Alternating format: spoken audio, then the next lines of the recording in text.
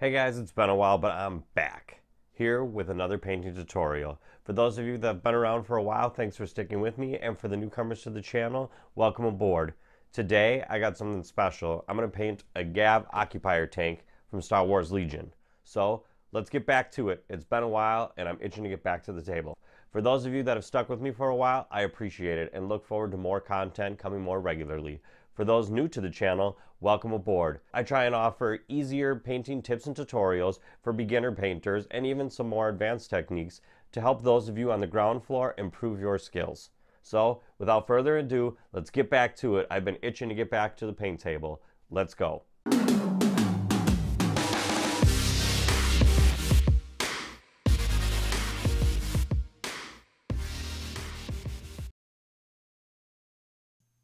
The GaV Occupier Tank is a heavy support vehicle for Star Wars Legion. It's an incredible model with great detail and comes from the movie Rogue One.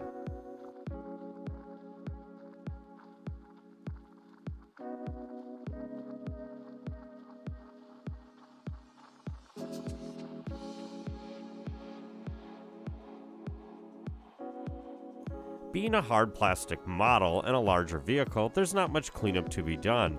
Either way, look for visible mold line signs or imperfections in the plastic. Most commonly, on the front, there's these little chips here that need to be sanded down. After all of your cleanup is done, it's time to assemble the model. For this, I use a super glue gel. I start by gluing the tracks to the bottom of the tank. After that, I begin the sub-assemblies by cleaning the guns and gluing them to their mounts. On this model, you can choose to have the hatches open, exposing the Stormtroopers inside, or you could choose to close them up. For this, I'll add a small drop of glue to each side of the latch and glue them in place, and leaving the top one partially open for a cool effect. You can see here, when I dry fit the model, I chose to pose the Stormtrooper as if he's pointing off in the distance while keeping the gun mounted next to him. After that, I take the Stormtroopers and using double-sided tape and a cork, mount them separately to make them easier to paint. After you've got all your models prepped, it's time to prime them. For this, I use a matte black primer. It's just a Rust-Oleum 2x flat black that you can find at your local hardware store. Nothing special. Once the primer is dried, I begin a stippling technique, and for this, I use an old beat-up dry brush, and I use German gray. I load the brush up with paint and begin stippling all over the entire model. Now, you don't need 100% coverage here, but you want to cover most of it. Don't worry about getting paint deep into every nook and cranny, as this will help add a shadow due to the black primer. Allow the initial base coat to dry, and then I mix in some green. For this, I use a darker green by Vallejo called Refractive green.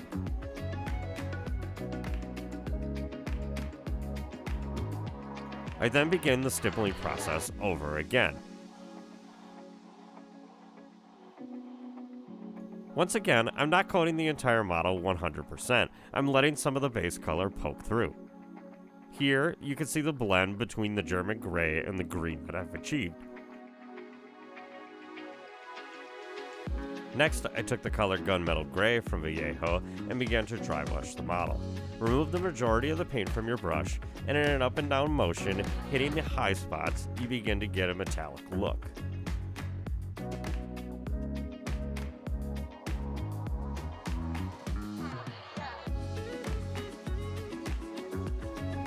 Here's what the tank looked like after I was done. It's got a very subtle metallic effect, and for me this wasn't enough, so now I'm going to take it one step further. For this, you can use an extremely metallic paint, such as the one I used called Iron Hand Steel, or another similar color called Lead Belcher.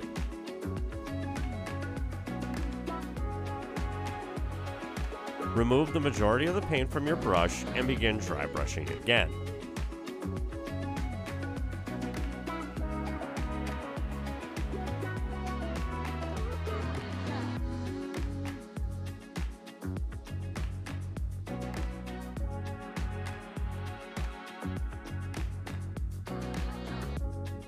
Here you can see the difference in the half of the model that I dry brushed versus the half that I did not. You can see the half that has the metallic look has a bit more realistic look to it. And here is the tank complete.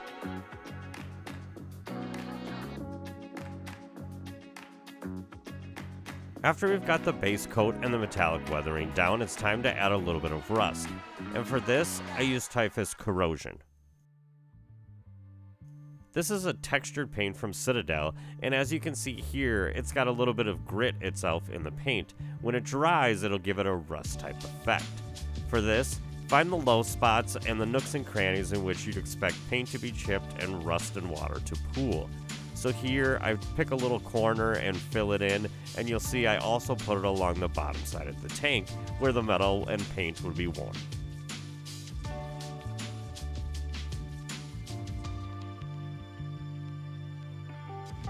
Be sure not to paint in any particular pattern here.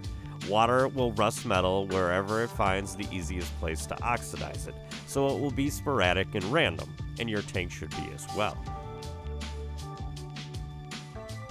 Try to stick to low spots or corners. Again, just picture where the water would puddle or pool on the tank and dab some corrosion into it.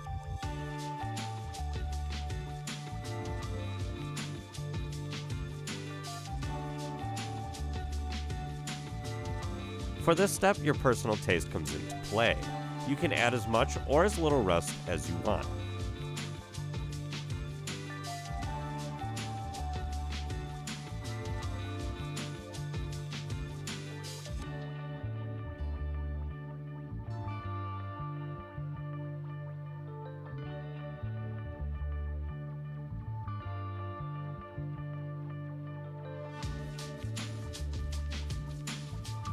Now while we wait for the corrosion to dry, it's time to paint the guns. For this, we'll use that same Iron Hand steel color I used before. We'll paint the two small guns along with the two big auxiliary guns we have set to the side.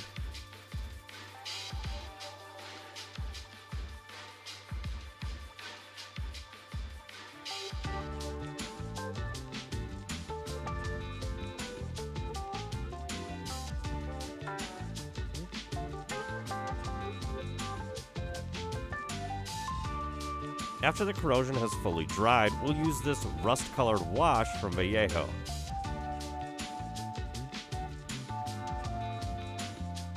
For the wash, I try to paint the centermost spot of the rust spot. I don't want to paint the entire thing, as I want it to look like the rust has changed colors from the center of it, corroding a little bit more, and the edges of it corroding just a little bit less. When this dries, it'll give it a nice, subtle blend, which makes it look a little more realistic instead of the stark contrast between the fresh paint and the fresh rust you just put onto it.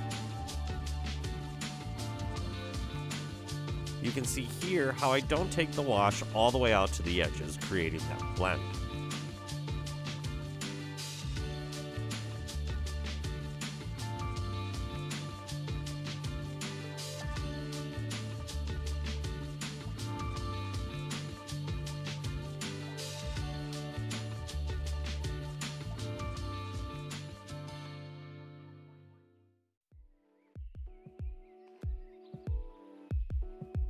While we've got this rust wash already in our brush, let's begin to paint the tips of the guns. This is going to give the guns an oxidizing effect when we add other colors.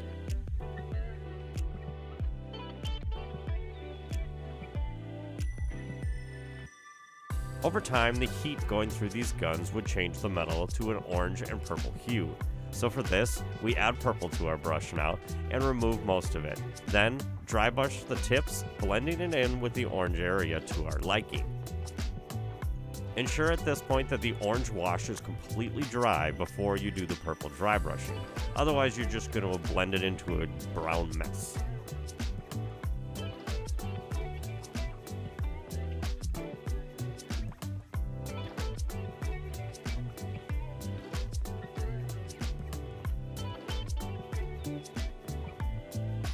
Once you're satisfied and your guns are completely dry, you can then glue them in place, ensuring that they point the direction that you want. If you want them to swivel, don't glue them and just press fit them in.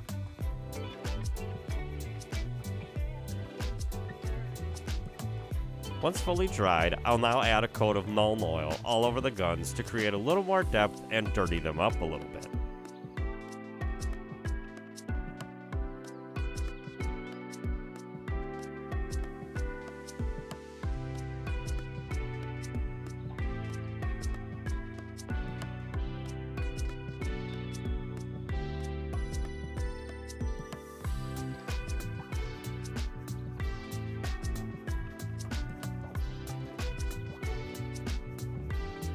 Here's how the tank looks after everything's done.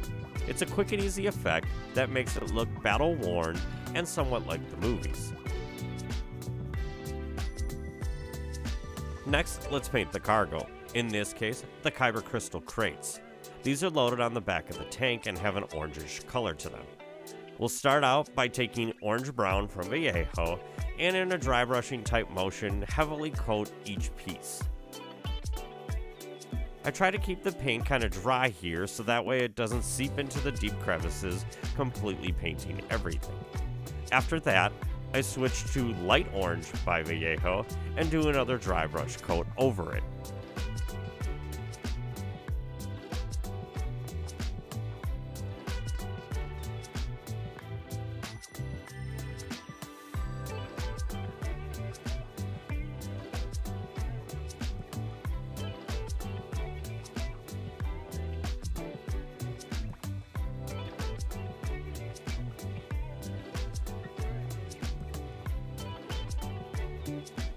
After they've had time to fully dry, I take that rust wash we were using and fully coat the crates.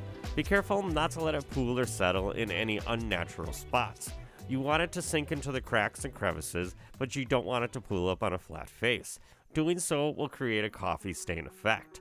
All you need to do is just use your brush to soak up some of the extra wash and put it where you need it.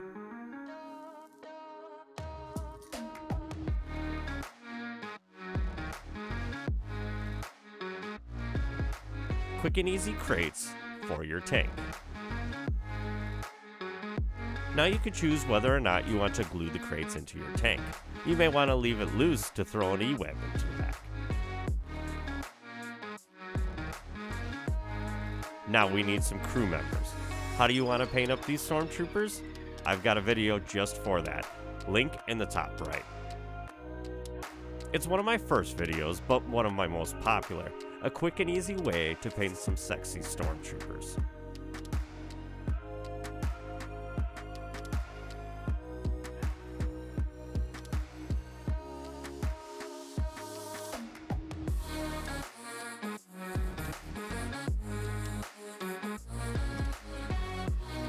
Glue in the crew and your GaV tank is complete.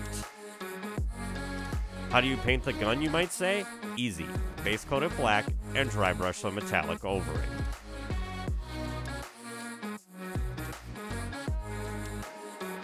Want to take this tank to the next level? Slap it on a sexy base. Don't worry, I have videos for that as well. Quick and easy Star Wars Legion terrain bases.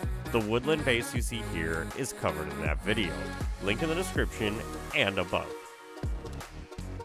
There you have it, guys, the Imperial GaV Tank, one of my favorite models to paint.